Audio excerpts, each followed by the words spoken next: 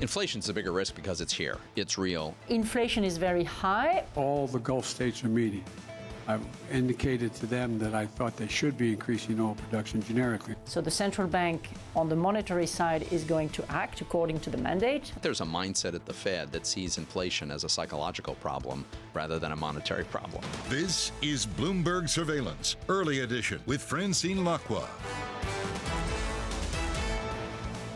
Well, good morning, everyone, and welcome to Bloomberg Surveillance Early Edition on this Friday, the 1st of July. I'm Francine Lacqua here in London, and here's what's coming up on today's program. Markets bruised. The S&P 500 suffers its worst first half in over 50 years. Europe starts the second half painting a mixed picture. Have we reached peak inflation? Well, Deutsche Bank warns that rising prices are likely to send Germany into recession. Eurozone CPI is due in 60 minutes from now. Plus, a quarter century on, while President Xi visits Hong Kong to cement Beijing's control, as the city signs in a new chief executive, John Lee. So first thing is first, let's check in on the markets. And there was a little bit of anxiousness out there. Again, concerns about not only inflation, but inflation spurring monetary policy to be more aggressive than anticipated. And that means a downturn in the economy. This is what, of course, a lot of the investors are worried about today. And this bout of risk aversion is rippling across global markets. If you look at stocks, they're down. U.S. futures also down. But it's actually bolstering bonds in this pretty ominous start to the second half of 2022. European stocks down 0.3%. The focus is, of course, on basic resources, the biggest sector that's losing the most, and then copper down some 3.2%. Now, if we have a sector map, and this will be extremely interesting to see not only the Eurozone CPI as a whole, but if we break it up, for example, what it means for Italy. We've just had some manufacturing PMIs out of the euro area, pretty much as expected. I mean, I think this is a second reading. Preliminary, we had 52. Anything above 50 means it's in expansionary territory, and it's 52.1. Now, we are seeing a little bit of difference, again, maybe because of the proximity or because of the closeness of how much of, for example, the energy price they use. But that wouldn't make sense too much. I mean, the DAX is down 0.2%, the FTSE as well. But actually, you can see the CAC 40 is flat, and then the IBEX gaining some 0.4%. So maybe some of the quirks because of some of the earnings, or again, some of the exposure of basic resources. FTSE 100 extremely rich in basic resources, which is why it's falling more than the others. Now, as we enter the second half of the year, let's take a look at some of the headline figures from the first 6 months of the year. The S&P 500 is down about 21%, the most for such a period since 1970. European stocks capped the biggest sell-off for any first half since 2008, falling 17% since January. And the Japanese yen has become the worst performing G10 currency in the year to date. Now it's down 17% against the dollar. Bitcoin has seen its worst quarterly loss in 11 years, tumbling 58%. And the London Metal Exchange index is down 14% in the year to date, capping the worst quarter for metals since 2008. Well, here's what some of our guests had to say looking to the next 6 months. This is a point of great uncertainty. Big uncertainties. Uncertainty around inflation. Some significant changes since the pandemic. Transition point in the market. How far rates are going to have to rise. The Fed acted way too late. For the second half of the year, the big question now we have is on growth. Question is now on earnings. Margins must come down. The market will have to fall further. Volatility is likely to persist. We don't see the uncertainty in the other markets going away. We need a different strategy. We still have a long road ahead. Well, joining us now, Andrew Pease, Global Head of Investment Strategy at Russell Investments, and also with us, Lynn Thomason, Bloomberg's Managing Editor for EMEA Markets. So thank you both for joining us. Lynn, so much going on. I mean, first, if you look at the first 6 months, it wasn't, I mean, it was pretty horrific, actually. You kind of forget, you know, when you put it into context, what's it mean for the next 6 months? Yeah, absolutely. I mean, those 2% moves every day have really added up. I mean, I think, you know, just from listening to, you know, the investors that we talk to and the strategists that we speak to, you know, there's a common view that the worst is over, but it's not. It's going to be a rough road ahead. And I think, you know, we've heard a lot of people say until you hear the Fed turn less hawkish, it's hard for people to get optimistic about this market. Yeah, and Andrew, I guess one of the other things that we need to look at is, you know, was this correction just the beginning? What's your take on that? Well, again, it's always hard to tell with these things, but I do think that the difference is that this is well known. If you think where we were at the beginning of the year, we didn't know that Russia was going to invade Ukraine. We didn't know how high inflation would rise. We didn't know how aggressive central banks would be. We know those things now. We know that sentiment's pretty oversold. So these are all sort of slightly comforting things. Of course, there are a few different scenarios ahead, but a lot of the damage has already been done. What does it mean, Lynn, for, if you look at, if you're a trader or a market participant, is it every day just about inflation and whether even if we don't see a recession, it's earnings recession, or what could be the catalyst going forward? That's interesting. I mean, I think in the next couple of weeks, it's definitely going to be earnings season and what people are talking about inflation and how we see inflation starting to eat into profits or companies able to maintain that pricing power. And you can clearly look at the move in commodities today and almost wonder, is the recession story starting to trump the inflation one? Yeah, and that is, the million-dollar question, Andrew. Do you think we can avoid a recession in the U.S., in Europe, and the U.K., or are we going to see a stagflationary environment? Well, I think the best thing is not to have strong views either way. Like I know that everyone's predicting a recession. I know that this is the most anticipated recession I can remember in my 30 years in the markets, but it may not happen. And it's interesting just how much the data has weakened in the last few months when particularly the Fed, even though it's been tightening, hasn't got anywhere near where it thinks its neutral rate is. So I think that there's a fair bit of uncertainty. A recession doesn't have to happen. Of course, it's a much higher probability than we've seen already. We do know that core inflation probably has peaked. Commodity prices are starting to come back down. And if the labour market does start to soften a little bit through the next couple of months, particularly if the participation rate starts to pick up again, there are scenarios under which we do avoid that worst case outcome. But Andrew, even if the headline inflation has peaked, how aggressive does the Fed need to be to get inflation at 2%? Will they stop at nothing? Well, it's always hard to judge central banks in this phase because I'm sure Jay Powell means that when he's talking about how challenging the next couple of meetings are going to be, and they will move aggressively, at least for the next meeting. But central banks do have to talk a bigger game than they really want to play. They're in the expectations management game. So it would be surprising if Jay Powell was to come out and say, look, guys, we're not going to go that hard. Of course, he's going to say that he's going to move aggressively. That doesn't mean he won't. But I would always take central bank talk with a little bit of skepticism. Yeah, I certainly had 90 minutes with a lot of the world's central bankers, and they didn't want to give much of a glimpse of how they were voting or what they were doing. Lynn, talk to us a little bit about the bond market. Yeah, absolutely. I mean, I think the interesting thing we've been seeing this past few weeks is that how many companies are pulling back on sales, how many companies are saying this is not the right time to come to the market. And I think it really speaks to the level of uncertainty that you're seeing, and that companies don't want to make big financial decisions. So they're going to pull back on IPOs, they're going to pull back on bond sales. M&A deals perhaps being put on ice until, there's a little bit more confidence in the economy. I mean, again, I guess overall there's a word from central banks about this de-anchoring of expectations, and that probably happens if there's a lot of wage increases. Is this the earnings season where we know if there are any wage pressures? Yeah, that's a good question. I mean, hopefully we'll be able to get some color out of that. I mean, clearly, especially in the UK, I mean, you don't have to just look at the strikes that are happening to see those wage pressures front and center. And I think, for the big companies, it'll be really interesting to hear what they have to say. Yeah, Andrew, I know a lot of our guests had to be sedated because Heinz is no longer selling to Tesco because they wanted to pass on price increases. And Tesco said that's unjustified. There's no way. So they've pulled their prices for now. I mean, if you look at, maybe we should comment about Beansgate, but are we going to see this a lot more in the UK because of the microcosm of this economy? Well, the UK is in a really challenging position right now because the economy's under pressure, price pressures are still there. It's got supply side constraints, so it's hitting capacity at a much lower level of output than seemed possible a year ago. So, yes, and the story for companies is that the worst case scenario is that companies are losing pricing power right at the same time that their cost base is being squeezed. And we know that what makes valuing equity markets so challenging right now is trying to work out what is going to happen with margins. And if margins do get squeezed, that is a challenge. But having said that, if I look at UK large cap equities, they're still by far the cheapest of the major markets. Yeah, but if you have interest rates going at, and I don't know where you see interest rates going by the end of the year in the UK, what does it mean for even some of these large caps?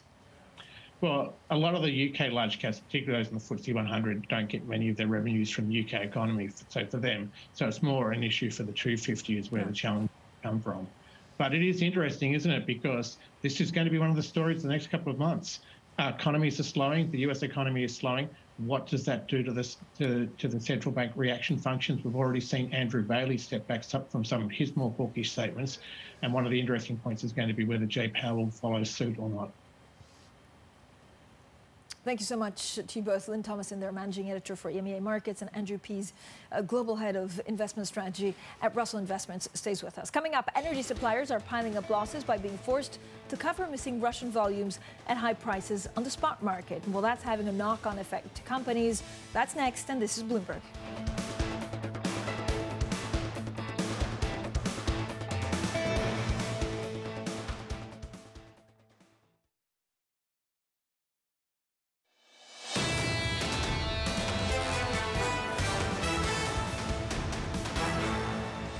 Economics, finance, politics. This is Bloomberg Surveillance Early Edition. I'm Francine Lacqua here in London. Now, energy suppliers are piling up losses by being forced to cover missing Russian volumes at high prices on the spot market, and that's having a knock-on effect to companies.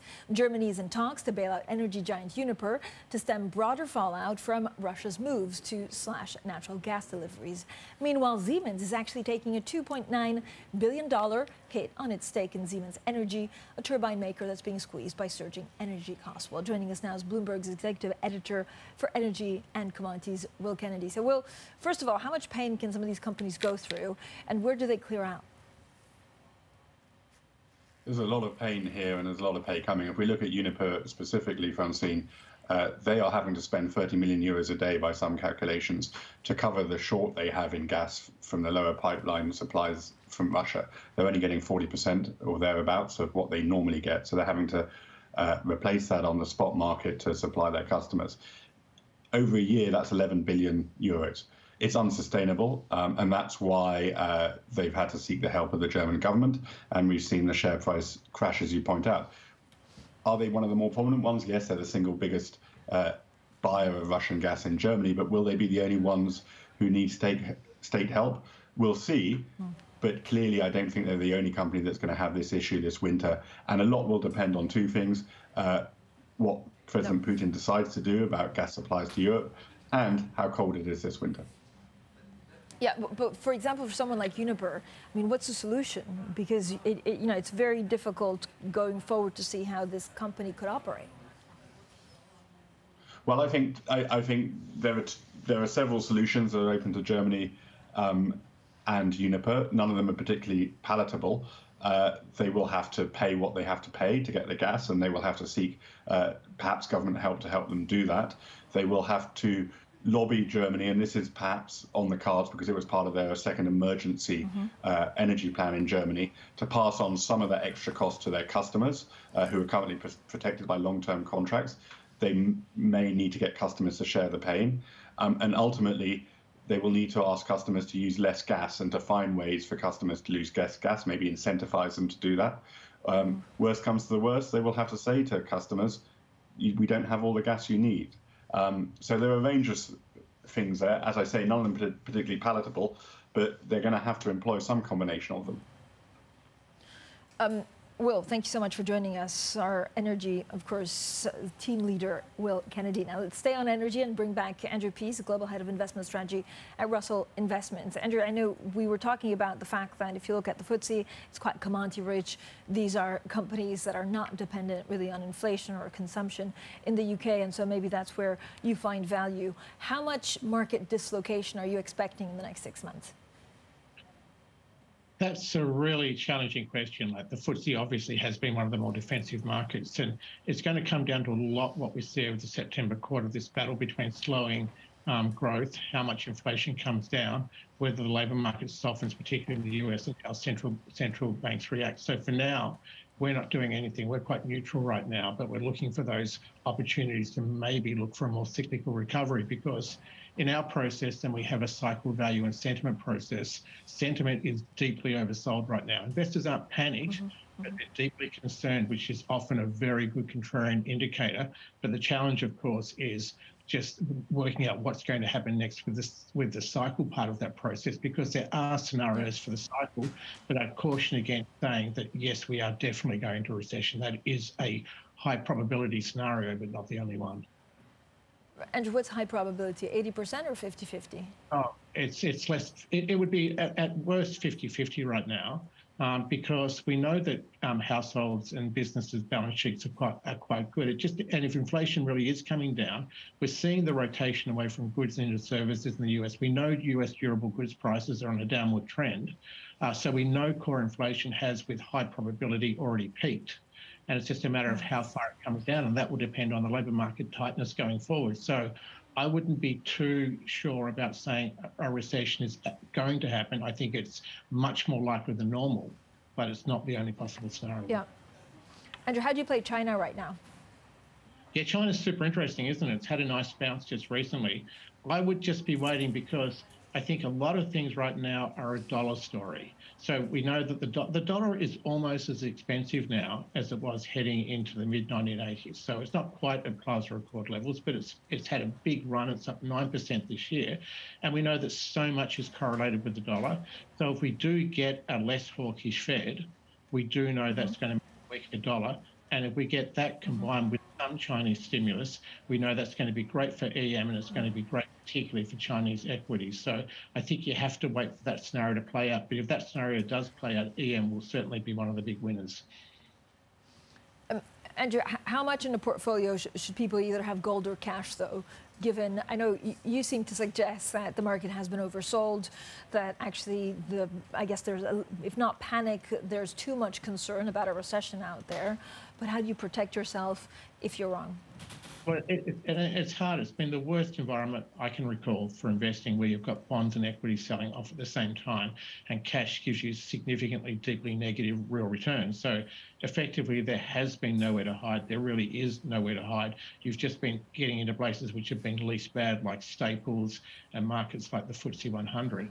But beyond that, it's very challenging right now. Not even gold, I think, is going to be a great diversifier going forward. So I think you have to go back and think about your longer term return assumptions, and just stay neutral through this next 3 to 6 months and see what happens coming out of it, because the market is down over 20% already.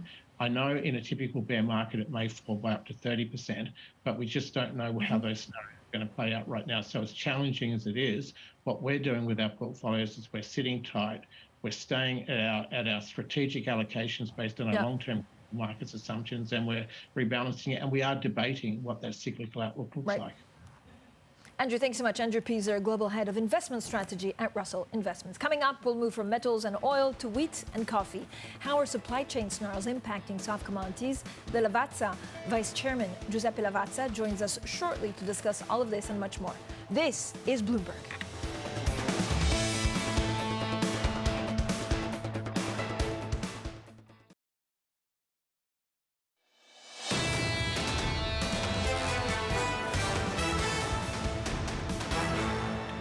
Economics, finance, politics. This is Bloomberg Surveillance Early Edition. I'm Francine Lacqua here in London. Now let's get straight to the Bloomberg First Word News.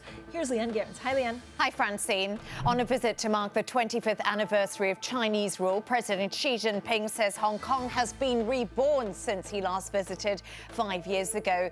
In Xi's first trip outside the mainland in almost 2.5 years, he said the one country, two systems formula will ensure the city's prosperity and stability. The Chinese leader also attended the swearing-in of former police chief John Lee as Hong Kong's new chief executive. Now, Ukrainian officials are said to be exploring the possibility of debt restructuring, and funding options are at risk of running out. According to Bloomberg sources, multiple scenarios are being considered, and no decision is expected until the end of August. Ukraine has until at least September, when it faces a $1.4 billion redemption and interest payments. The U.S. Supreme Court has restricted the Environmental Protection Agency's authority to curb greenhouse gases from power plants. The 6-2-3 ruling is a blow to President Joe Biden's climate change agenda. The majority said that the EPA can regulate power plant emissions, but cannot try to shift power generation from fossil fuel plants to cleaner sources. And a former Apple lawyer has pleaded guilty to insider trading over a 5-year period. Gene Lebov admitted profiting from confidential revenue and earnings information. During his decade-long career at Apple, Lavazza was responsible for enforcing the company's insider trading policy. Global news 24 hours a day, on air and on Bloomberg Quick Take, powered by more than 2,700 journalists and analysts in more than 120 countries. I'm Leanne Gerrans. This is Bloomberg. Happy Friday, Francine. Yeah, happy Friday. I feel it has been like a long week for the markets. Actually, it's been a long quarter and a long 6 months for the markets. Now, we look at it longer term. We also look at the moves today. There is definitely fear that what central banks will do will spark a recession. We also had softer than expected U.S. consumer spending and inflation data, and that really have been bolstering the view that sharp Fed interest rate hikes will spark a recession. This is a backdrop, so we're seeing risk aversion rippling across global markets, sending stocks and U.S. equity futures lowers, bonds actually are getting a boost. Coming up, oil prices ease on recession fears, putting the benchmarks on track for their third straight weekly losses. More on that story next. This is Bloomberg.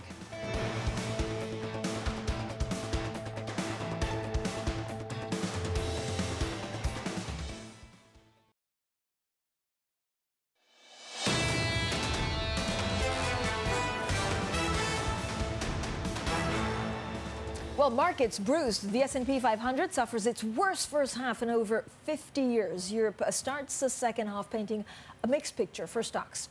Have we reached peak inflation? Well, Deutsche Bank warns that rising prices are likely to send Germany into recession. Eurozone CPI is due in 60 minutes from now. Plus, a quarter century on, President Xi actually visits Hong Kong to cement Beijing's control as the city signs a new chief executive, John Lee. Well, good morning, everyone, and welcome to Bloomberg Surveillance Early Edition on Friday, the 1st of July. It's Friday, so happy Friday. It's the 1st of July.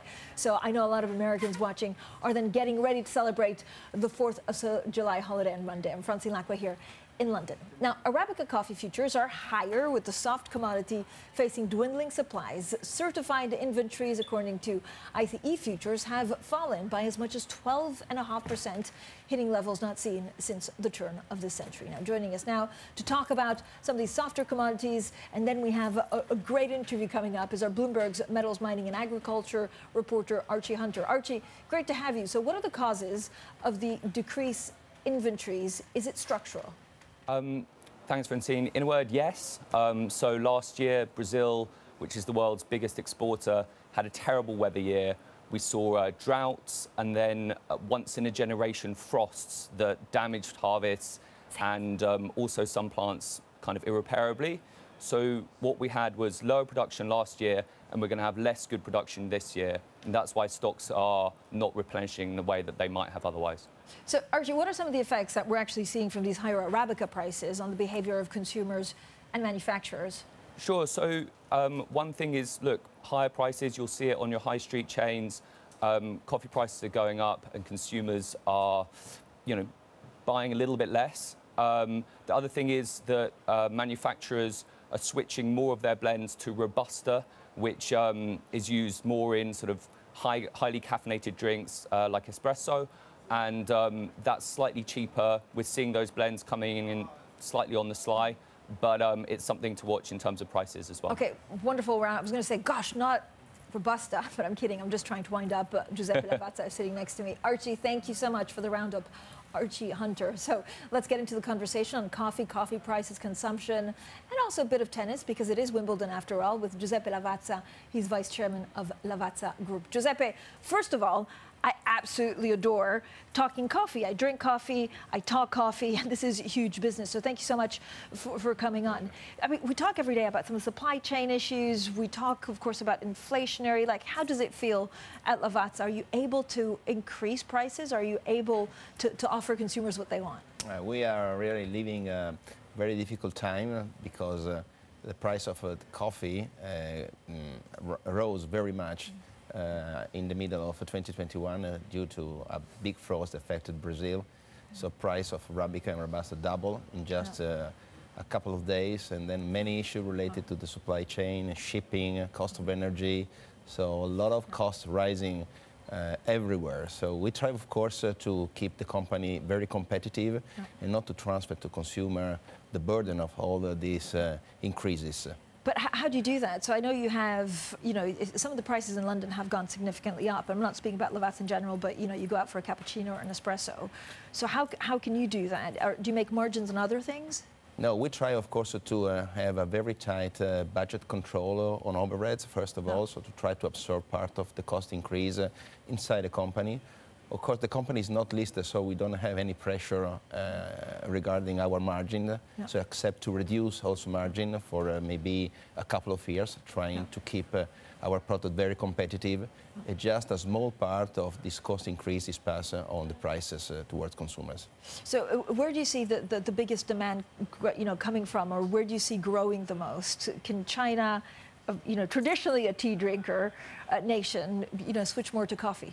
In 2021, we saw a lot of growth in consumption all across the board, in all geographies and all countries. But for Lavazza, the most important geographies still remain Europe, United States, and recently also China, where we signed a very interesting joint venture with a big partner here in China, aiming to open a coffee shop chain of about 1,000 coffee shops in China for 2025. And they drink what? The long Americanos or the espresso? I mean, in Italy, like, coffee's a religion, which is why I always say I'm half human, half coffee. They love very much Italian-style coffee. So in our coffee shops, we present a range of products that are very linked to the Italian tradition, mainly espresso, cappuccino, caffè macchiato, and many recipes that we are offering to the Chinese public. They're very interesting in trying them, and they like it very much. Who's your biggest competitor? Do you feel like you're a competitor to Starbucks? Oh, yes, of course. We have large competitors. We need to grow the company because we know that our competitors are big players, as Nestlé, JD, Starbucks. So for a coffee company as Lavazza, the main purpose is to be more international, to be stronger, of course, and to try to reach size in terms of revenues and geographic distribution pretty much stronger to survive and to grow again. So how difficult, and again, this is actually, for me, it's quite difficult to measure, right, because usually you have a good, sense if, like, inflation's going up, you have a little bit less money, you cut this, you cut that. What's the relationship between consumers and coffee if inflation is starting to take hold? So if inflation stays at like 6-7%, do consumers cut back on coffee, or do they go for cheaper brands? The demand is still very strong. Okay. So for the moment, for the time being, we see that despite the price increase, the coffee demand is pretty strong. And what we are seeing is that the away-from-home market that was crushed by the pandemic now is bounced back and recovering quite a lot. Different situation for the coffee consuming offices, because many people still are working remotely. So we're expecting that maybe this market is going back during the 2023. But coffee is a global beverage and people like it. So they accept a small increase, but I don't think they accept to have a diminution in terms of quality. So we try, of course, to keep our mix with high-quality coffee without blending, as was mentioned before, with Robusta. We don't accept to do that. No, zero. I was going to suggest, given the amount of coffee drinkers we have in newsroom is like a prime. You should go around the newsrooms and sell more coffee, because people are, A, in the office, and 2, given the news flow, always need to be extra caffeinated. Okay, talk to me about Wimbledon. So you're actually here because you're one of the main sponsors of Wimbledon. Does it help elevate your brand, or is it just a personal passion for Wimbledon? No, absolutely. In the company, we divide the family passion from the business needs. That's completely different stuff. So Wimbledon is an incredible stage to perform, to engage consumers at a very high level. It's the demonstration how UK is very important for Lavazza.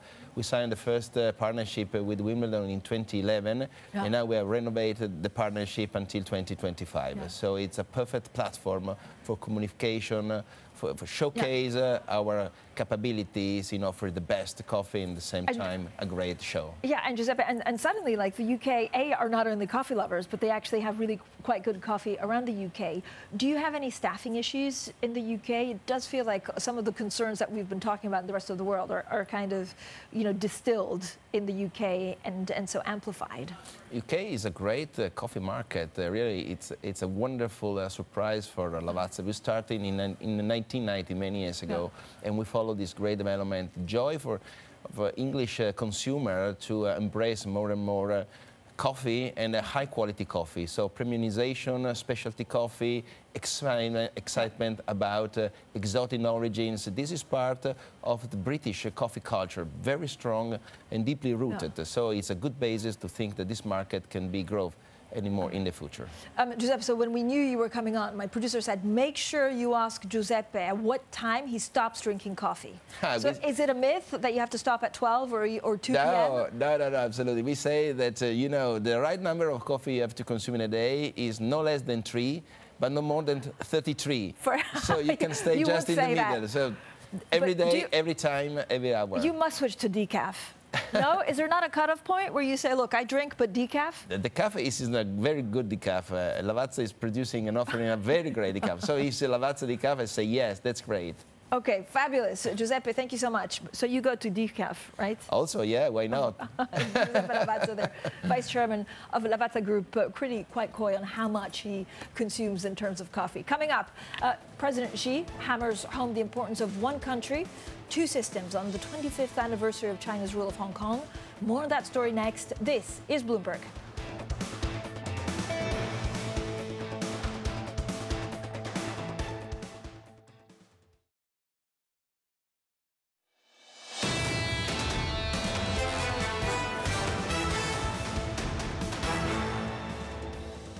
Economics, finance, politics. This is Bloomberg Surveillance Early Edition. I'm Francine Lacqua here in London. Now, let's take a look at some of the things to watch out for today. At 10 a.m. UK time, the June CPI reading for the euro area is released. That's a big one, so watch out for inflation. Also at 10 a.m., we have CPI data from Italy. Then at 3 p.m., we'll have some data from the U.S., including construction spending and ISM manufacturing. At 5 p.m., first quarter GDP figures from Russia are published. And then a little bit later, the Czech Republic takes over the rotating EU presidency for 6 months, while EU commissioners gather in Prague. Now let's get straight to your Bloomberg Business Flash with Leanne Gerrans. Hi, Leanne. Hi, Francine. Bank of America says Tesla is likely to lose its position as a dominant electric vehicle maker in the US to GM or Ford as soon as 2025. In the company's annual Car Wars forecast, it says competitors are set to release a barrage of 135 new electric vehicles. Tesla's share of the market could fall to about 11% by the middle of the decade from over 70% today. Now, Pret-a-Manger is planning to expand into India via an agreement with Reliance Brands in what the UK-based sandwich chain says is its most ambitious global finance partnership so far. As many as 100 Pret shops are expected to open in India over the next 5 years. And Siemens is taking a €2.8 billion hit on the declining value of its stake in turbine maker Siemens Energy. The sector has been hit by rising energy costs and disruptions to the supply of metals. The German industrial giant owns just over a third of Siemens Energy. And that's your Bloomberg Business Flash. Francine. Leanne, thank you so much. Now, Xi Jinping has hammered home the importance of one country, two systems as Hong Kong's new chief executive was sworn in on the 25th anniversary of Chinese rule. Hong Kong enjoys a unique position, favorable conditions, and broad space for development. The central authorities fully support Hong Kong in seizing the historic opportunities presented by our country's development and in aligning with national strategies. Well, joining us now is Bloomberg's Yvonne Mann, braving the wind, braving also some of the celebrations with the music in the background. Yvonne, how will Hong Kong change from today onwards? Well, I think what we're looking for some answers to that question, Francine. I guess we were short on the details. But the message that we heard from President Xi was an optimistic one, something that was very different from what we heard from him the last time he was here in Hong Kong back in 2017. At the time when we were starting to see more of these political protests emerge, he talked about anyone that goes against Chinese sovereignty over Hong Kong was, quote, impermissible. Now he's talking about a harmonious family will always prosper, how Hong Kong is always on his mind. But then again, if anyone was looking for any kind of details on policies, we certainly didn't get that in this speech. But he did mention a little bit more about how Hong Kong was emerging in this new stage from chaos to governance, sort of a swipe on Carrie Lam and a tumultuous term that she had when we have seen political dissent crushed, pro-democracy opposition lawmakers in jail waiting to go through a trial, and also talking a little bit more about the balance between markets as well as the government. We've heard this before in Xi's speeches, but then again, what does this mean for Hong Kong's laissez-faire government too? So the future of Hong Kong as an international hub still remains unanswered there. Yeah, and Yvonne, I guess, I mean, it's extremely significant, of course, after, you know, will he come, will he not come, will he come? President Xi is actually in Hong Kong. Does it signify that they want to have even more of a stronghold in Hong Kong? I think it was certainly a signal that he sent, right? As you mentioned, his itinerary was almost a bit of a mystery before he stepped in at the high-speed rail coming from Shenzhen. But the fact that he came after nearly 900 days where he stayed in the mainland, and also it certainly was a signal that this was a sort of a cautious trip, but he wanted to project this message of unity, that Hong Kong is important to him, that this was about domestic support and, more importantly, stability, that Hong Kong has essentially been reborn after the storm from the ashes, he says. That was the comment that he said yesterday in one of his first speeches, that he wanted to project that we have pivoted into something that's more about economic development now and more about trying to find sort of solutions to social issues. For example, housing very much front and center here. So maybe this is a sign that perhaps we could be seeing more of that. These real estate tycoons that essentially have a tight grip on the real estate market here. Maybe it's time to address this wide income and wealth gap here in the city. So, Yvonne, first of all, how much do we know about what John Lee's priorities are and how, I mean, if not flexible, you know, what his thinking behind it is? Right. So when you talk to people here in Hong Kong, we know that he has a career in law enforcement, right? He was a former police chief. He was also the head of security and the one that oversaw the implementation of the national security law here in Hong Kong 2 years ago. But then again, you speak to foreign chambers that have had conversations with John Lee, and they say he is a pragmatic guy. He is willing to listen because he doesn't have that track record in finance with the economy when it comes to social issues like housing. So maybe perhaps that is a positive sign that this is a restart for Hong Kong. In terms of priorities, we mentioned about housing. That certainly is going to be a key question. Also, when it comes to COVID, if Hong Kong needs to maintain that competitiveness as an international hub, a lot has to do with how they can set themselves apart from China's COVID policy and whether it has the autonomy to do so. Yeah, extremely interesting times for Hong Kong and, of course, the whole region. Thank you so much, Yvonne Mann there at Hong Kong Harbour on the ground. Coming up, but we might not all be going on the summer holiday. Travelers in Europe are paying even more for a plane ticket with less chance of actually making it to their destination. How's that for a depressing Friday outlook? We look deeper into the travel chaos in today's Big Take. That's coming up next, and this is Bloomberg.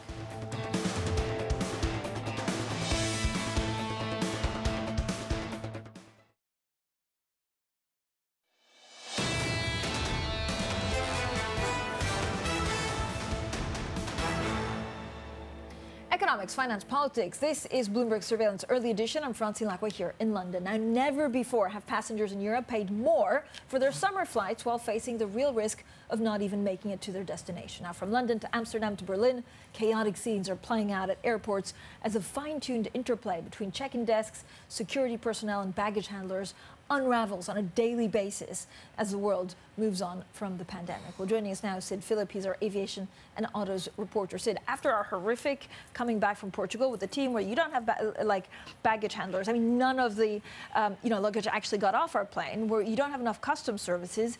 I mean, is it just going to be like a summer of misery, or will things slowly get back on the road? So the airline industry is definitely hoping to get a summer of recovery, because summer of misery really doesn't work for them after 2 years of virtually no travel. Not in the summer. Exactly. Summer is when they make all their money. And so airlines have been ramping up staffing.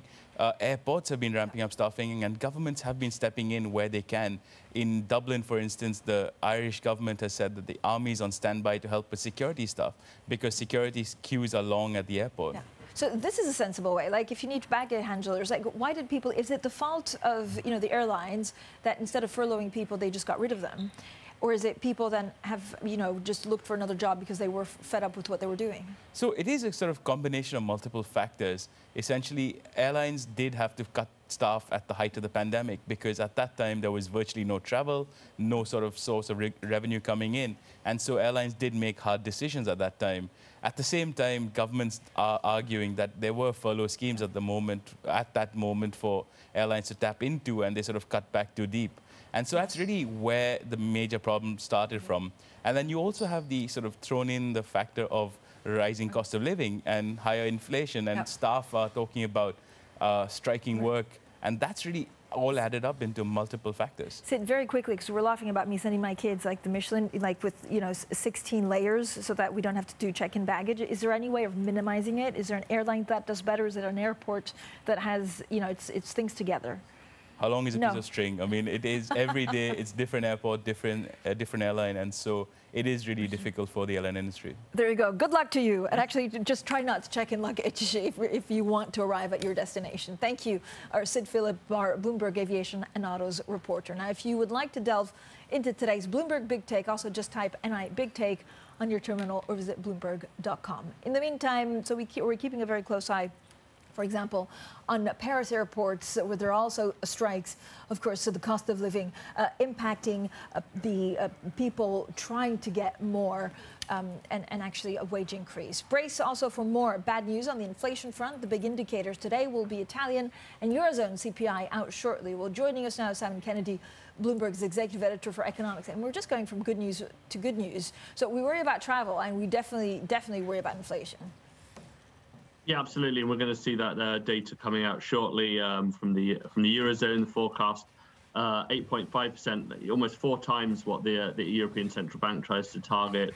So certainly a source of stress for Christine Lagarde and her colleagues. But is there, Simon, should we really worry that they seem to be so data dependent that because of the time lag where you implement monetary policy, they're always actually going to be behind the curve in one way or another? Yeah, and that's the task for them. I would say that with the European Central Bank, which is running a negative interest rate, it's getting increasingly harder to maintain credibility with such high inflation, with a negative interest rate. And certainly it seems that there's some urgency there within the central bank to get out of negative territory, perhaps even as quickly as next month, but certainly by September.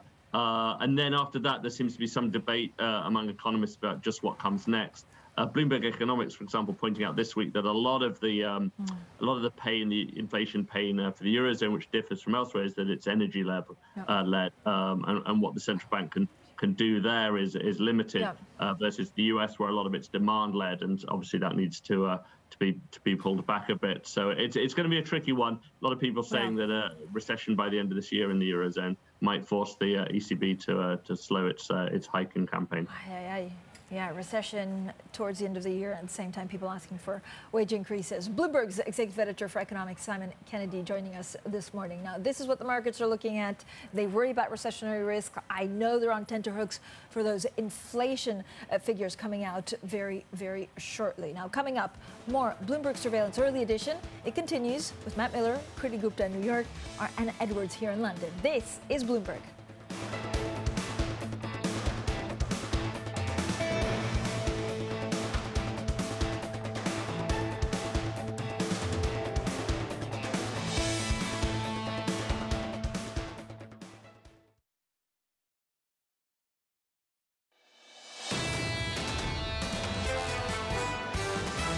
Central bankers are finally being a little bit upfront about what that actually having to deal with. That view that we could see recession over the winter months has become a little bit more commonplace in the market. The markets are starting to smell economic slowdown, which I think is a little premature. If we could bring down oil and gasoline prices, we might actually be able to avert some of the worst parts of the recession. We're not there yet in terms of calling the bottom. It's all about how deep a slowdown and how deep an earnings pullback we could have. This is Bloomberg Surveillance, Early Edition, with Anna Edwards, Matt Miller, and Kailey Leinz. It is 10 a.m. in London, 5 a.m. in New York, and 5 p.m. in Hong Kong. Welcome to Bloomberg Surveillance Early Edition. I'm Matt Miller with Kriti Gupta in New York and Anna Edwards in London. Kailey Leinz is off today. Our top stories: an ominous start to the second half of 2022. Stocks and U.S. futures are lower on recession fears. Big short money manager Michael Bory thinks we may be just about halfway through the market decline thus far. Xi Jinping defends his crackdown on Hong Kong's pro-democracy movement. The president of China says the former British colony should focus on its economic development. And Vladimir Putin orders a giant oil and gas project transferred to a new Russian company, essentially forcing out foreign partners, including Royal Dutch Shell. So, with that said, let's take a look at how the markets are shaping up this morning. We'll start off in Asia with Kriti Gupta. Kriti? Yeah, Matt, let's simply talk about this kind of risk-off sentiment that you did see in Asia across the board, really. You saw this across the Asia region. It's not just in China, but the Nikkei, of course, taking the brunt of it. But it's the Taiwan index, that semiconductor manufacturing, that really took it on the chin. If you actually look at the Chinese index as well, you did have some manufacturing data there as well. It did slow down a little bit. So once again, those recessionary fears very much baked in to the stock action there. But let's also look at the currency action, because that's where you saw perhaps a little bit more strength, specifically in that dollar-yen story. The yen strengthening, perhaps reversing some of the kind of record highs, or record weakness, I should say, that you saw in this past week. And of course, as you see that record weakness in the Japanese yen, it really brings to the forefront weakness you're going to see in other export economy currencies. So things like the Chinese yuan and also the Korean won, that once again also reversing in today's session. Anna?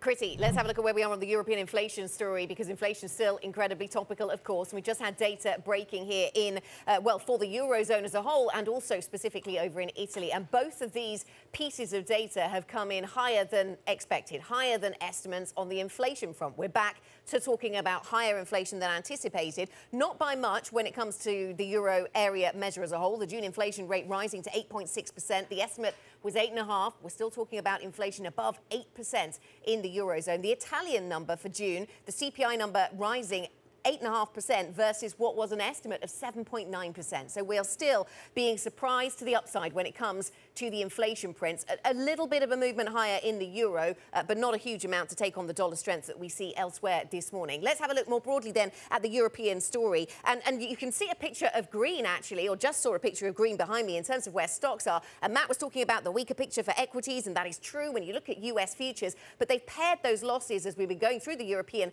first couple of hours of trading. And European stocks have certainly paired losses and now are pretty flat. So the stock 600 sitting almost entirely around the flat line.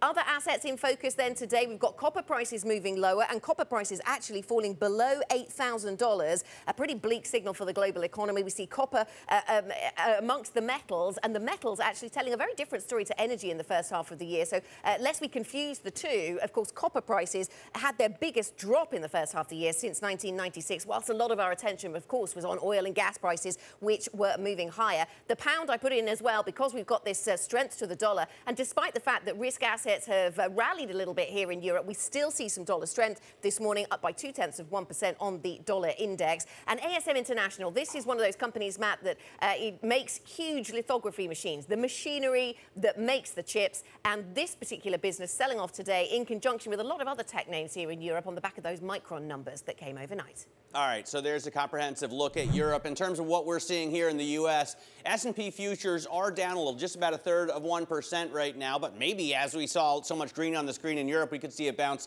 here today. Investors are buying 10-year debt, pushing that yield below 3%. This is a level that a lot of people have been watching very closely. Right now, we're just barely lower than that at 2.9945. And NYMEX crude actually coming back a little bit. So you saw a lot of those commodities like metals, and you saw chip makers are down, but crude is up, $1.50 a barrel, at least for Texas Intermediate, to 107.24. So not a very high level considering where we've been, but bouncing back a little bit today. The same is true with Bitcoin right now, up about 4% to 19,521. And of course, it's been swinging around a lot. But if this is a correlated asset, if we're seeing gains like this, maybe, and gains in Europe, maybe we see a pickup in terms of U.S. stocks as well throughout the morning. Critty? Yeah, well, Matt, it's interesting because you're on that board, you have Bitcoin, it is higher, but I also have to say something else you really like to talk about is car makers, which brings me to what's coming up ahead today. We're expecting second quarter figures from General Motors, Stellantis, and other U.S. and non-U.S. car makers. We'll also get U.S. data, including manufacturing PMI and construction spending as well. And of course, across the Atlantic, European Commission President Ursula von der Leyen and Council President Charles Michel join other EU commissioners in a visit to Prague. Matt? All right, so Treasuries beginning the second half of the year on the front foot as recession fears mount. That's really the top story today. 10-year yields fell below 3%. As I just showed you, Bloomberg's Danny Berger has the details as we begin the second half of the year. Danny? Yeah, the question's been asked a lot. Have we finally seen the peak in yields? For a radio listening audience, I have a 1 month of the U.S. 10-year yield, and it's almost basically where we started the month in June, the first day of July. Now, part of this goes back to what I really like Emmanuel Coe over at Barclays put it, that stock selling off, Tina, is over. There is finally an alternative. Now, it might not look like stocks have finally capitulated or investors there, but it certainly looks like capitulation in treasuries. So people going to the perceived haven of U.S. treasuries. The other factor here could be this turn in inflation expectations. It's really remarkable to look at 5 and 10-year break-evens. They are at the lows for the year. That's a lot of faith in Jerome Powell and co. that they're going to be able to get inflation under control. It also might have to do with commodities looking like they're finally turning on fear of demand. So that's the story with treasuries, and I might as well wrap up here with the complete opposite of full faith and credit in the U.S. government. That's, of course, Bitcoin, which does not have that. Matt, you pointed it out. We are seeing a little bit of a bounce back in Bitcoin. This morning, at one point, it was up over 21,000. So this is the 5-day view I have for a radio listening audience. Yes, it's down on that measure, but starting to get a slight pickup. El Salvador's president said that they bought 80 Bitcoins late last night. So perhaps, perhaps there's capitulation here as well. Maybe it's not just treasuries, but of course there's so much volatility in this, and it's really hard to gauge. I thought it was volatile a couple of weeks ago, and then I looked at what it was doing just yesterday and overnight. Incredible volatility on Bitcoin. Thanks to Danny Berger for a rundown of some of the big market moves we're seeing.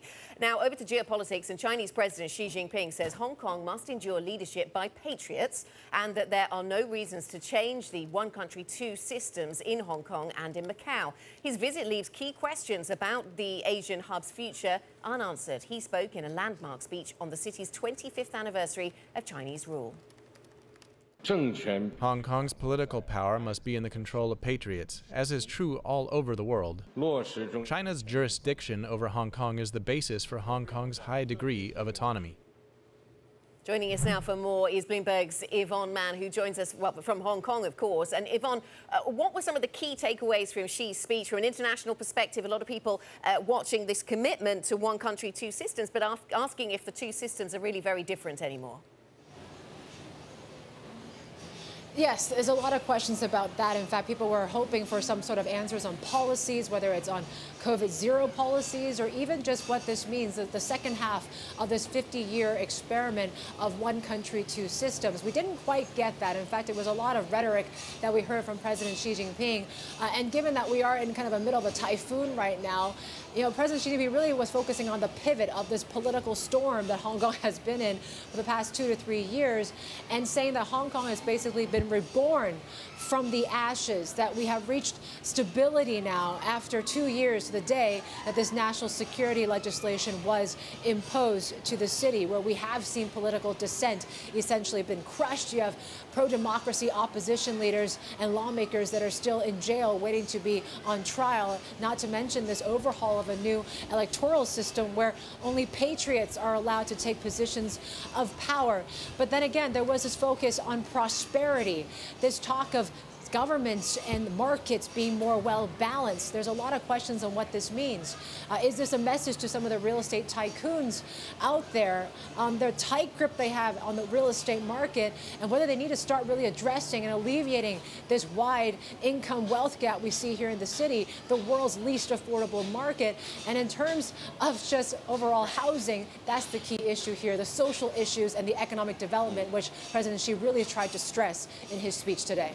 Yvonne, how significant is it that President Xi is there in Hong Kong right now? I would say quite significant, because even before he stepped foot in Hong Kong, we saw him emerge from that the subway from the West Kowloon station here in the real high-speed rail. His itinerary was quite a mystery. We, in fact, did not know whether he would actually show up or not. So the fact that he did, after nearly 900 days of being in the mainland China, he has not left the country since the early days of the pandemic, is something. In fact, it may have shown that he wanted to show his presence here as a form of strength, a message of unity. In fact, in his speech, there was quite a warm, positive tone that we heard from him, talking about how, his heart has always been with Hong Kong. He says a harmonious family always will be prosperous. So this certainly was a stark contrast to what we heard from back in 2017, the last time he came to Hong Kong, at a time when there was political protests on the streets, when he talked about how anyone that spoke against China's sovereignty over China was, quote, impermissible. It seems like today the message really was about rebirth and stability, which is key. Yvonne, thank you very much. Bloomberg's Yvonne Mann reporting from Hong Kong. She referenced a typhoon. She wasn't speaking metaphorically, a literal typhoon skirting the edge of Hong Kong. We thank Yvonne for braving those winds for us. Now, let us turn to the subject of Russia. Russian President Vladimir Putin has ordered a giant oil and gas project transferred to a new Russian company. That could lead to foreign partners like Shell being pushed out. Anne-Marie Hordern, Bloomberg Washington correspondent, joins us now from Madrid. Anne-Marie, bring us up to date. Well, this is the Sakhalin 2 natural gas field, and basically what President Vladimir Putin is saying, because of economic and national security interests, it will now be formed into a new Russian company. So basically nationalizing those assets. The issue is there's a number of companies, including Western companies like Shell. Shell specifically has more than a 25% stake in this field, that potentially could lose all of their assets without any payment for them. So this decree is pretty harsh for the business community and for these Western companies. A number of them are trying to offload these assets. Potentially, a lot of Chinese state energy companies are interested in them. But overall, besides the ins and outs for these companies, this just creates a more volatile marketplace. You already have fuel prices higher, and now you're going to have Vladimir Putin, who we've already seen use fossil fuels as a weapon, and he's used them as a political weapon, now having more control, and that could potentially more volatility to the overall market. So the president also says he wants Gulf allies to boost oil production. He's not talking about the Gulf of Mexico, right? He's talking about Saudis and the UAE. Yeah, he was referring to the GCC, and he's having a trip just in about a week and a half's time. He's going to Israel first, and then he's going to Riyadh. And Riyadh is hosting a GCC meeting there, the president of the GCC. And our colleague, Jordan Fabian, asked, sir, are you going to ask the Crown Prince or the King for more oil? And the president said, that's not why I'm going there. And if I am going to ask, it's going to be the Gulf Cooperation. But we all know there's only two countries, and you've already named them, Matt, that can actually have the spare capacity to bring a barrel on the market for the president, and that's the United Arab Emirates, and it's also the Kingdom of Saudi Arabia. I would also argue that if gasoline prices weren't hovering near $5 a gallon in the United States of America, President Biden would not be traveling to the Kingdom of Saudi Arabia in July. Bloomberg's Anne-Marie Hordern, our Washington correspondent, joining us from Madrid. Thank you, as always. Let's take a look at some of the stocks moving in pre-market trading in the United States here. Start with Micron Technology, because they came out with a pretty dim outlook. Some concerns here around what that might mean for spending broadly in the tech space. Remember, Micron is the largest U.S. maker of memory chips, so those shares are down just shy, let's say 3.6% there, which brings me to NVIDIA, because when you see a move like that from Micron, it kind of has a ripple effect throughout some of the bigger semiconductor makers, and NVIDIA is a big player, of course. It's also a major tech heavyweight in the S&P 500. But of course, for NVIDIA, they're also talking about some pressure on game card prices, as well as perhaps that decreased demand for Bitcoin mining. Remember, NVIDIA also kind of helps with some of the warehouse processing and some of the data mining that have helped with a lot of the cryptocurrency space. So that's extremely important when it comes to that exposure story, as well as the impact on the larger benchmark. And let's take a look from tech to the other side of the spectrum, cruise lines in particular, because this week we've talked a lot about Carnival Cruise Lines being under pressure. Remember, cruise lines right now are kind of this volatility play. Royal Caribbean this time, though, actually up 3% in a sea of red. This is your best performing stock this morning, Anna. Yeah, that after an awful first half for the sector as a whole. One of our colleagues writing that cruise lines are sending some sort of distress signal. One to watch. Coming up on the programme, we'll talk to George Bory, Managing Director for Fixed Income Strategy at Allspring Global Investments. As we've seen, Eurozone inflation hit a record. Once again, we will talk about those higher inflation rates and what they mean for strategy. Plus, Republican Senator Pat Toomey says the Fed needs more transparency. He spoke with Bloomberg's David Weston. We have the situation where the Fed is basically stonewalling Congress. The regional banks, and to some extent the main Fed, are taking the position that what we do is none of your business. We're an independent agency. You can't really look very closely on what we do. That's outrageous.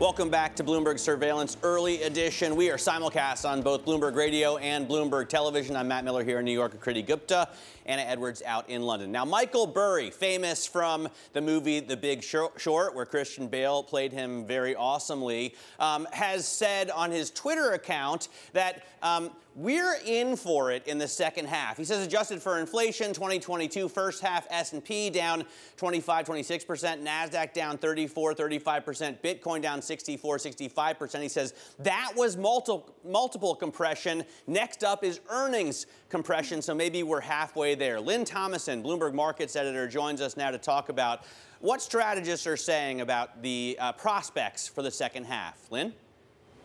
Yeah, absolutely. I mean, I think the strategists are far more bullish than Michael Burry. You know, you're seeing some people starting to call for a rebound, looking at those cheap valuations. But, you know, it's hard to not see this as a market that's been very good to be short. And with interest rates going up, you have to think some of those tech stocks still look a little bit expensive. Okay, so there's even some things that don't even look cheap. So even if you think so being cheap is not an argument for buying stocks in their entirety, perhaps. Then, Lynn, what about the earnings stories and what we're going to be looking for as we go through into earnings season? We haven't necessarily seen the listed universe being really gloomy about their ability to pass on higher costs, for example. It feels as if there are other legs to drop, perhaps. Yeah, I mean, I think in my mind the real question for earnings season is how bad it gets in terms of inflation, and you know what companies say about inflation and whether they're able to pass on that pricing power or start to face that margin squeeze will really be a good direction for how the market is going to perform, and whether companies are going to be able to keep up the pace of earnings growth that we've seen. Well, speaking of that earnings growth and this kind of demand destruction, I feel like a lot of companies are just now starting to see materialize. Well, they warned us about this. They warned us about this going back to even a year ago. How much of this, or shouldn't this, I should say, already be priced into the markets? Well, that's a good question. I mean, I think there's obviously a sense of, everyone warned that this was going to happen, but it's really until now that we're starting to see it, and people are seeing higher prices at the grocery store and maybe thinking about, well, do they need to go on that vacation if it's going to be more expensive, or, looking for ways to cut back. So in my mind, I think this will be the earnings season that you really start to see things kick in. Lynn, thanks very much. Bloomberg's Lynn Thomason joining us with thoughts on the markets. And for more market analysis, check out MLIV Go. That's the function for you on the Bloomberg terminal, where you'll find the markets live blog. This is Bloomberg.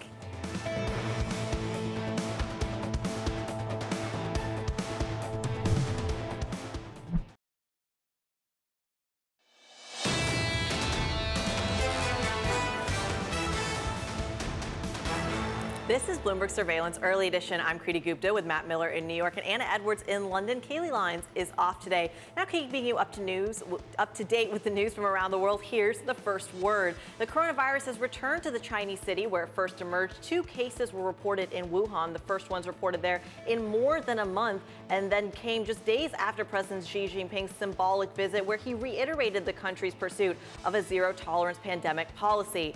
The former Apple lawyer, once responsible for drafting the company's insider trading policy, has pleaded guilty to insider trading. Gene Levoff admitted he used his access to draft SEC filings to personally profit. He will be sentenced November 10th. And the co-founder of beleaguered crypto hedge fund 3 Arrows Capital is seeking to sell one of his luxury homes in Singapore.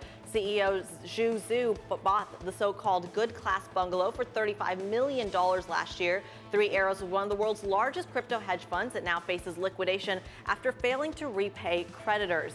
The U.S. college sports world has been rocked, and it may be only the start to UCLA and Southern California have agreed to leave the Pac-12 conference and join the Big Ten, a predominantly Midwestern league. The move comes as the Big Ten is about to sign a giant TV contract and a shakeup that could lead to more movement of schools in the so-called Power 5 conferences. Coming up, George Bory, Managing Director of Fixed Income Strategy at Allspring Global Investments. This is Bloomberg.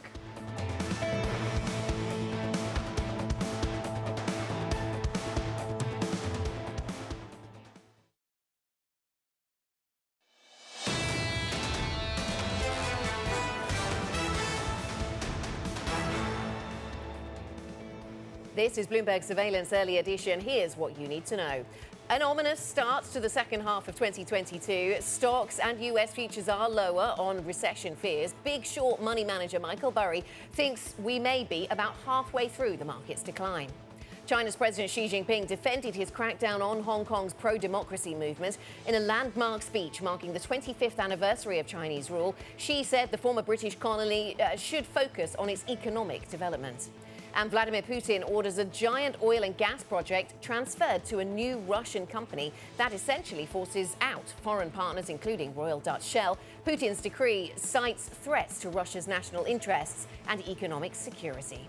I'm Anna Edwards in London with Matt Miller and Kriti Gupta in New York. Kailey Leinz is off today. And Matt, we just said there in their headlines that things look bleak for risk assets on the first day of July. Welcome to the second half of the year. But that said, we're off our lows. And actually, European stocks now into positive territory. US futures, yes, they're still negative, but again, off their lows. Yeah, I mean, I saw your map earlier, and it was essentially all green.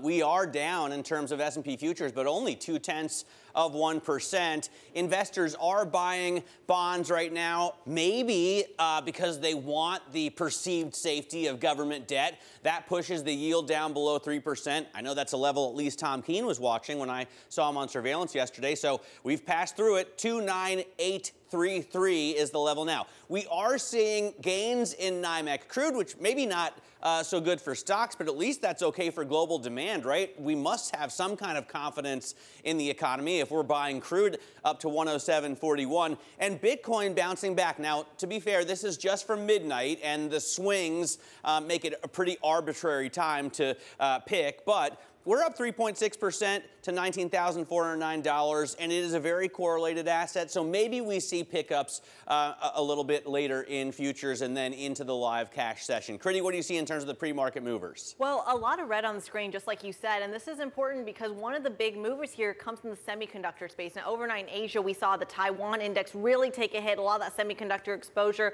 Well, a lot of this also has to do with right here in the States with Micron, the largest U.S. chip maker here. It actually is down. They had a dim outlook, really bringing up the question, how much tech spending is really justified in this era when we're talking about the slowing, decelerating global economy? And as you have, you kind of have ripple effects across a lot of these semi companies, but also NVIDIA having its own story in the mix, down about 1% this morning. What's important here is that NVIDIA is already looking at perhaps dropping prices when it comes to their game cards, as well as decreased Bitcoin mining. Remember, they provide chips for a lot of data warehouses that help with that process. So, of course, they do have a slight exposure there, down about 1%. And I have to talk about some deal news here as well, Anna. Kohl's down about 15% in the pre-market. This is important. Remember, Kohl's was up for sale, potentially in talks with Franchise Group. Now it looks like, according to reports, that Franchise Group is ending talks in terms of acquiring Kohl's. So we're going to keep you updated on that story throughout the day, Anna.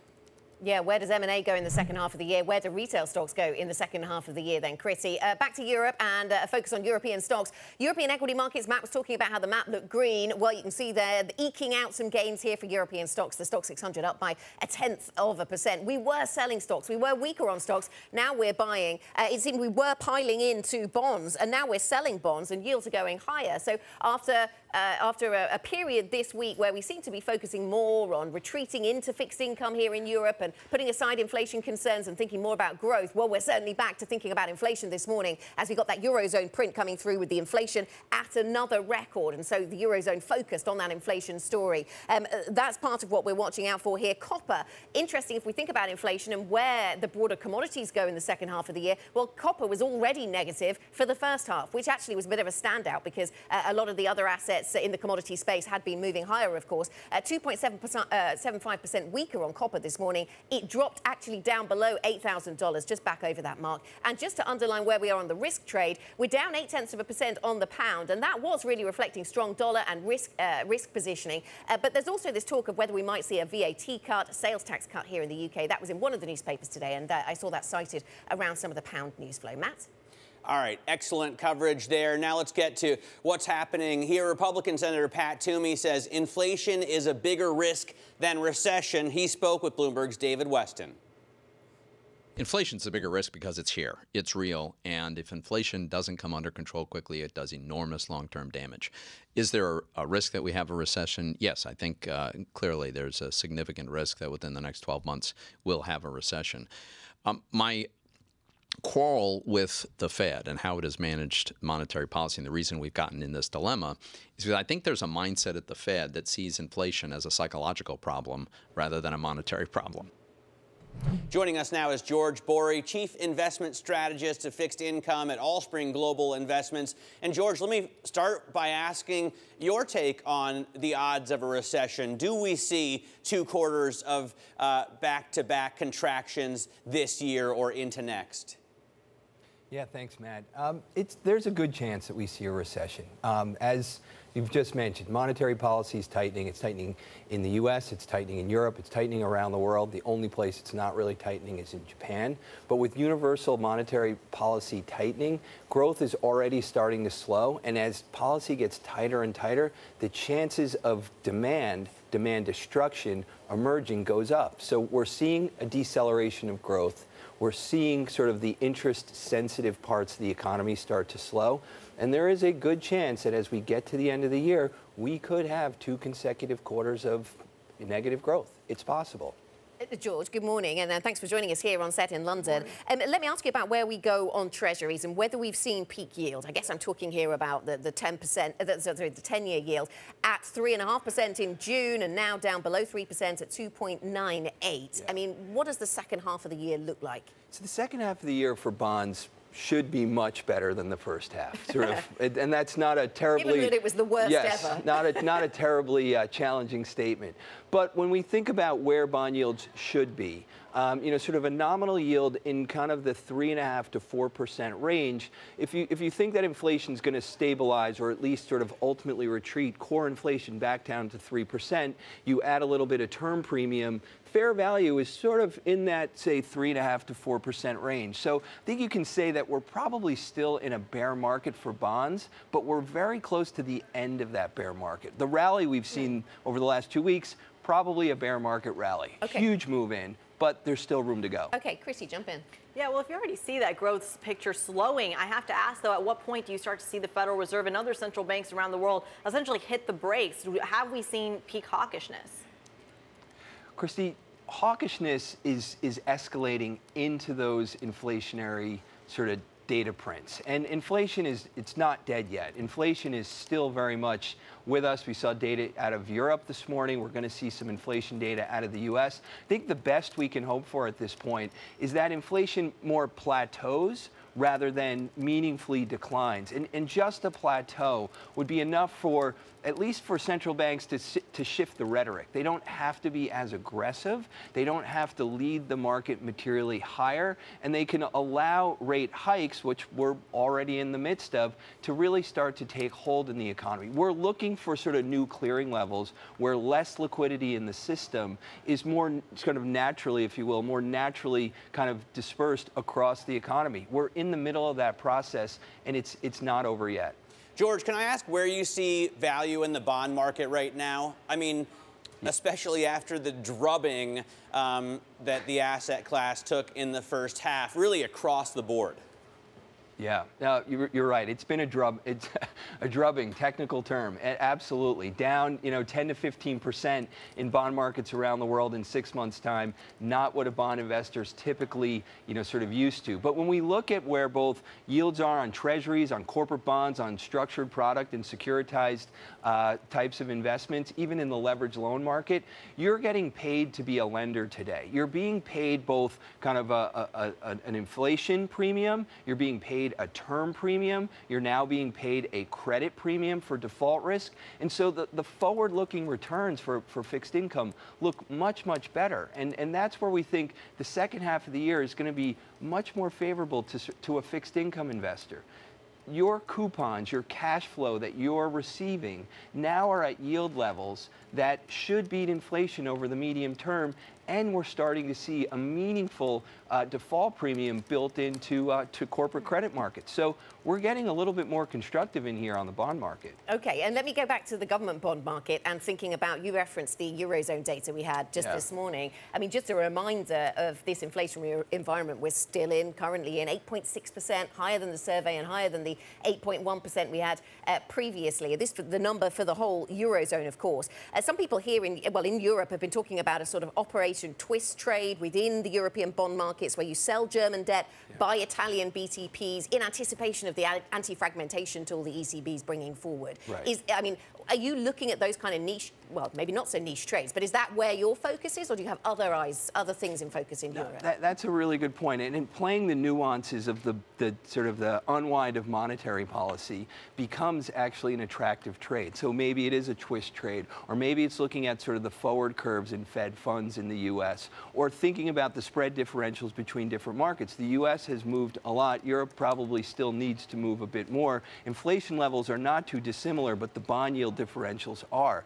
And so as we kind of transition into the second half of the year, and bond values have materially shifted, you now get kind of paid to play those differentials. So, we do see a lot of opportunities in bonds right now. Yeah, inflation at 8.6% in the Eurozone, and the hiking cycle hasn't even begun. Yeah. Yes. George, thanks so much. Thanks for joining us. George Bory joining us there of Allspring. Coming up on this program, then, President Xi marks 25 years of Chinese rule in Hong Kong with his vision for the future. We will have more on that next. This is Bloomberg.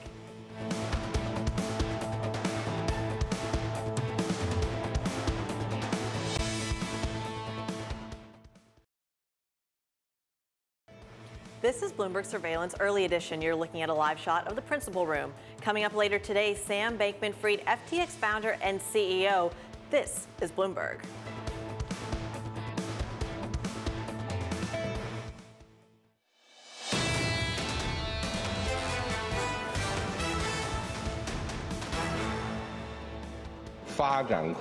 Hong Kong enjoys a unique position, favorable conditions, and broad space for development.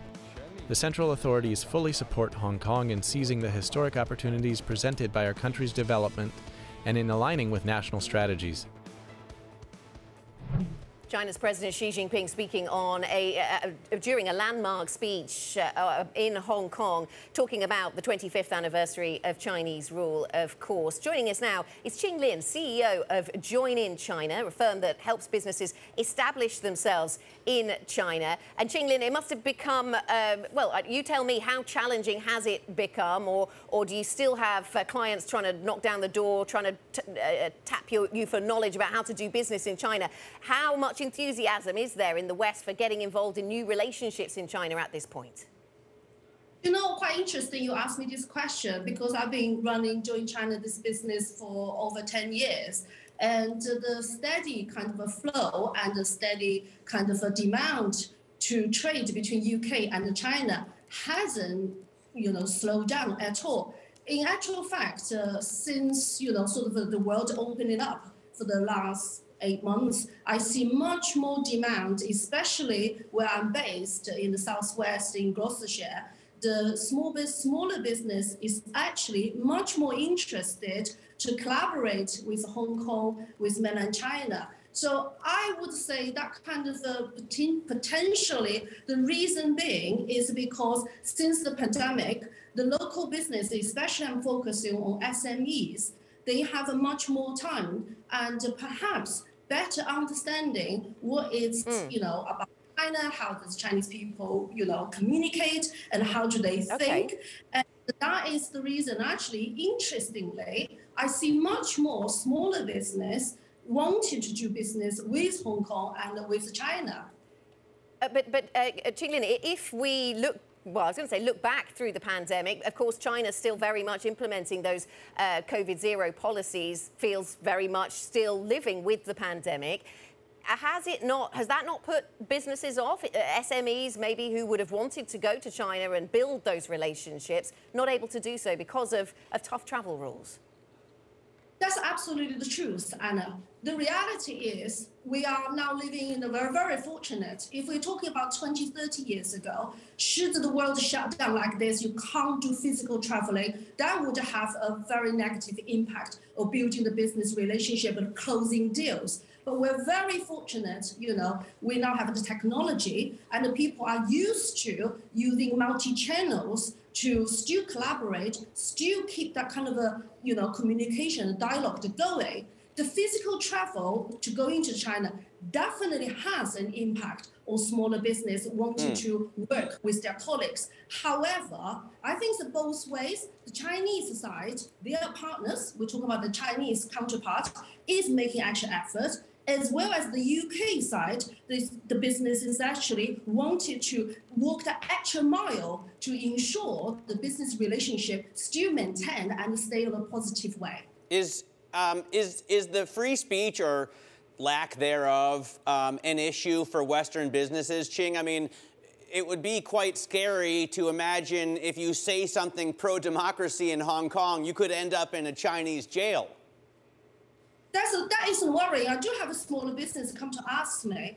My personal advice is, the government is supposed to know what they are doing, right? However, if they want to ask some advice from me, I'm very happy to do so. But from the business point of view, this kind of information, when they picked up, they come to ask me, say, Qing, can I say certain things? Can I do certain things? My advice always to communicate candidly and clearly. We're here for business growth, and we must respect other countries' culture, policies, rules, regulations, same as, the Chinese must respect us as well. So as long as we maintain kind of an open and clear communication, this type of, setback should be able to be overcome.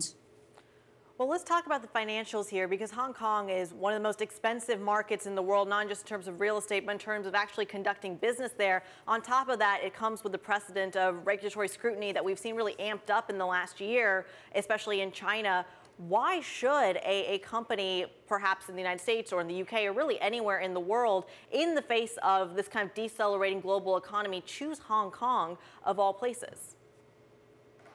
I think Hong Kong has a strategically placed as still the financial hub of the world, and then also as the most important connection point for the UK business to tap into the second largest economy, which is China. So Hong Kong actually used the British common law, and then also they have been under the British rule for over 150 years. I've been traveling in and out of Hong Kong before 1997 and after very regularly. What I have seen is actually it is allow me to use that vocabulary, easier for the UK business to test in the water, to try out by working with the Hong Kong business, and then maybe using that as a springboard into China. So I understand, there's a lot of negativities regarding what's going on in Hong Kong after 25 years, which is a milestone since the handover in 1997. But we mustn't forget that Hong Kong's GDP has doubled since 1997. This is the fact. And then also the Hong Kongese still very well placed as the hub to connect to UK and as well as China. Okay. Qinglin, thank you very much. Thanks for joining us, CEO of Join In China, a business that tries to connect those in the West with business opportunities in China. Thanks very much for giving us your perspective. Coming up on the programme, the costs of power generation are rising. We'll discuss the impact of inflation on renewable projects next. This is Bloomberg.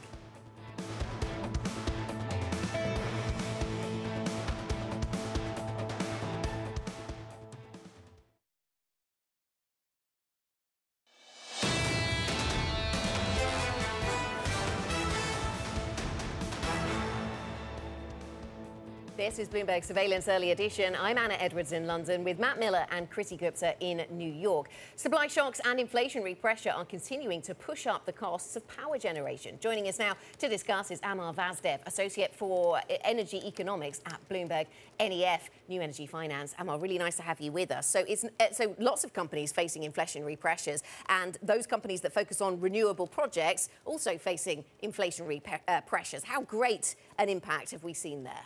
Yeah, so with renewables, we're seeing onshore wind up about 7% year on year, and we're seeing on solar projects up about 14% year on year. The cost of those, the cost of those technologies, yeah, installing that new build capacity. So it's up quite a bit, and we'll potentially see some rises further as well. So, Mara, I think it's interesting because everything is pushing those costs up. I read your report. Nice job.